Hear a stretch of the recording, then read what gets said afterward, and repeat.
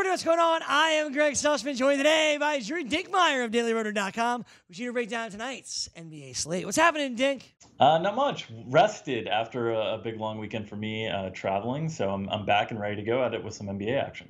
You can see in his face, folks, he's raring to go with all of that tan and that rest. And he's going to help us win some money tonight by giving us 3 stars and 3 value plays. We begin with his top star on the board, and that's Atlanta's Trae Young. It's going to be a fun one, man, tonight. Trae Young versus Ja Morant. Why are you going with Young? Yeah, it's great to see these two young point guards who are really going to be the future of the league playing tonight in a 240 total, highest total on the board, fast-paced environment in Atlanta. Trae Young typically has higher assist rates at home, and this game environment should be a great one. Not only is it a high total, but really tight spread here with Atlanta favored by just 2. We think Trae Young is well worth the price tag right around $10,000 and should be able to outperform that tag and offer one of the best upsides on the slate. He says numbers just better for Ja Morant, like Drew said, and the price is right. Trae Young is going to go off tonight in a very fast-paced environment at home against Memphis. It's going to be fun. It's one we'll definitely have our eye on.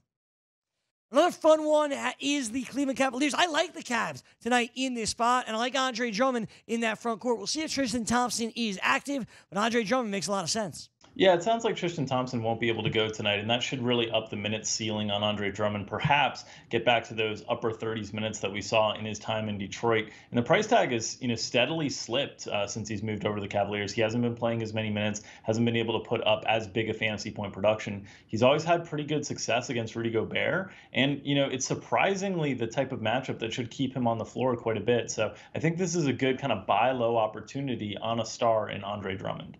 It's a big man versus big man battle, Rudy Gobert and Andre Drummond. And like Drew said, that could mean Andre Drummond sees a ton of playing time, especially with Tristan Thompson not expected to play for Cleveland. Drummond, a fine and yet kind of sneaky star on this slate.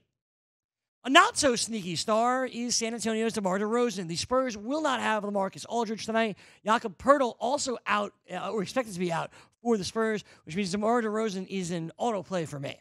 Yeah, there's just a lot of upside here for DeMar DeRozan, and it's really going to open up a ton of usage. We've seen this kind of throughout the season. Whenever LaMarcus Aldridge is sat, DeMar DeRozan's numbers across the board have spiked. The usage rate has gotten up around 30%. The assist rate has spiked. Even the rebounding rate has spiked here. It's not a particularly exciting matchup against Indiana, a team that's a pretty good defensive team on the whole, but it's a really good price tag, and he's a guy that should get into a ton of your lineups simply based on the volume he's going to have at his disposal without LaMarcus Aldridge.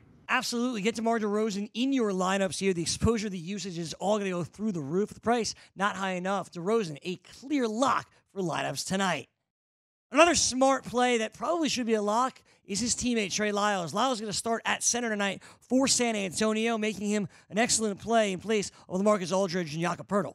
Yeah, it's a tough matchup for Trey Lyles against kind of that big Indiana front court, but San Antonio really doesn't have anyone else at this point.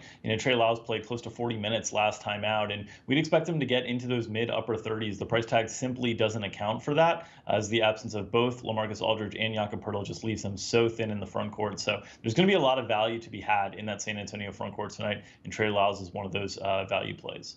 Absolutely. You're going to see increased usage across the board for several other players. Tonight, Trey Lyles is costing the least and should get an opportunity to play. We'll see how successful he is in that front court, but Lyles just too obvious to leave out of your lineups.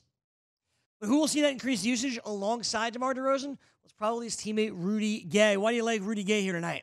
Yeah, Rudy Gay's been, hovering in the teens in minutes kind of, over the last 3 or 4 weeks or so. And last game he got up around 30 when Poeltl went down early. So we expect him to start tonight in that thin front court that we just talked about with San Antonio. And, Indiana is a team that you have to play big against because they play a lot of Domantas Sabonis and Miles Turner together. So they're going to need Rudy Gay's kind of size and athleticism there. And I think he's going to have some mismatches on the perimeter as well. So I think the Spurs are a great source of value tonight without LaMarcus Aldridge, without Jakob Poeltl, playing at home. Still have a reasonable kind of 110 implied total or so. And these guys are really cheap. Rudy Gay, back in his heyday was kind of a 6-7K player. He's going to get that playing time again now and potentially that opportunity. He's priced closer to 4K tonight. Priced closer to $4,000, Rudy Gay in a good spot to exceed that value on FanDuel. Let's get him in there alongside Trey Lyles, DeMar DeRozan. We're all about the San Antonio Spurs tonight. One final value play that we do want to mention here, Drew, and that brings us to Kyle Anderson of the Memphis Grizzlies. Obviously, the Grizzlies have been beat up as of late, and Anderson is one of the players that's reaped the benefits. Yeah, we know everybody's going to talk about the fast pace in Memphis and Atlanta, two teams that play at the top of the pace in the league, but we want the slow mo. We want Kyle Anderson's kind of slowing it down, getting those steals and blocks, contributing across the board. He's seen increased minutes in the absence of Brandon Clark and Jaren Jackson Jr. as they've had to play some smaller ball lineups that have played Kyle Anderson closer to the four. And I think it's really helped his rates kind of across the board. The playing time's really consistent. Atlanta's a team that gives up a ton of steals and blocks. I think this is a good spot for Kyle Anderson to outperform his price tag. Or Anderson going to outperform that price tag. Fast-paced game. All the reasons that you know you need to play the Grizzlies, well, just do it with Kyle Anderson, who's affordable tonight. That's going to do it for us here on the FanDuel Hurry Up. Drew, we appreciate the time. Good luck tonight. Thanks so much, Greg. Enjoy the games tonight. Absolutely. You as well. Tomorrow, we'll take a look at this week on the PGA Tour with Jim Asanas and Davis Maddock. Have a great night. Enjoy the NBA games, and we'll see you back here tomorrow.